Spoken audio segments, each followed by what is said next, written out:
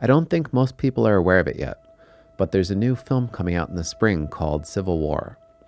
It's a modern depiction of what a civil war might look like in the United States. The White House issued warnings to the Western forces as well as the Florida Alliance. The three-term president assures the uprising will be dealt with swiftly.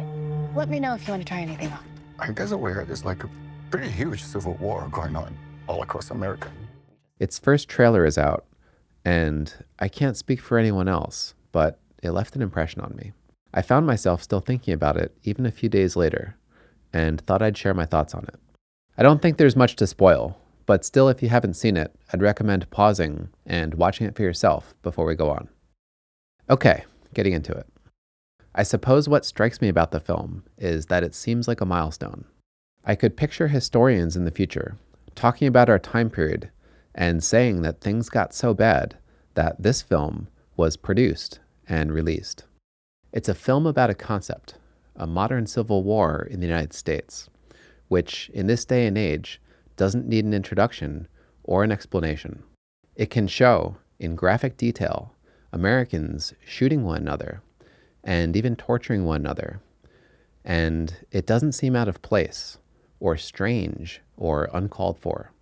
Regardless of whether or not we agree with the filmmaker's perspectives, we understand this as social commentary. We understand that this is a film trying to speak to our time. We understand why the film is being made, and we understand what exactly about our time is being commented on. Its significance is self-evident, so the American public accepts it. Which brings me to the second thing that I want to talk about, which is the normality of it. If this film was released even 15 or 20 years ago, I think it would have caused widespread shock and even confusion. I think it would have been called gratuitous and unnecessary and even cheap. I'm sure for many people, the imagery was shocking, but I think the public reaction to the film so far has been, if anything, muted. The reporting on the film so far has been minimal, and the numbers drawn to the trailer modest. It could be because the film and the trailer aren't good ones, and I'm personally skeptical of political films myself. But I think also what's at play here is that the concept itself doesn't have as much novelty as the filmmakers might have thought. I think we've become accustomed enough to the concept that it's become somewhat mundane, a fact of life. If you look at the comments, the people there aren't shocked or outraged or amazed. They're cracking jokes or calmly speculating about who would be on whose side or commenting on the quality of the acting. If anything, there seems to be a prevailing sense of comfort with the topic, a casualness, which makes me wonder if people are really grasping what we're talking about.